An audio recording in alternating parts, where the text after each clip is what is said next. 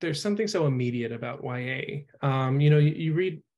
You read novels about children written by adults, and it has this reflective quality that I appreciate sometimes, but it sort of takes away from just the urgency with which teenagers live their lives. Their first love is their most intense. Our When we were teenagers, like, it was the angst and the hormones, and everything's just sort of heightened.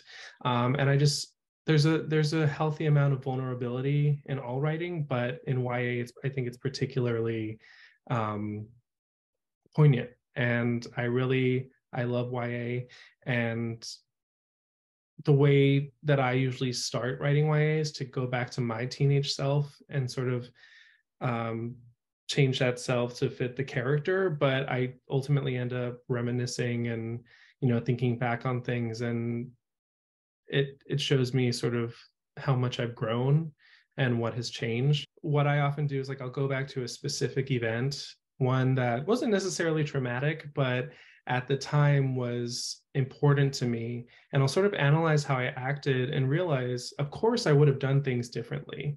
And I can sort of, if I were writing, I might try to comment on that. And with YA, what I love is there's no commentary. It's just, this is how they're reacting. And to get into that mindset is fun sometimes, or it's again, there's this heightened feeling of emotion. And so I love going back and thinking, I would not have done that if I could go back, but at 17 I did that. Why did I do that? And sort of interrogating who I was at the time, what I wanted.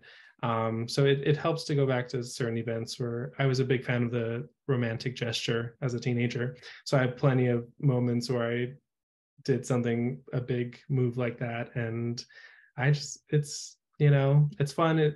I always say, if you're writing YA and someone reads it and they don't cringe, you're not writing it correctly.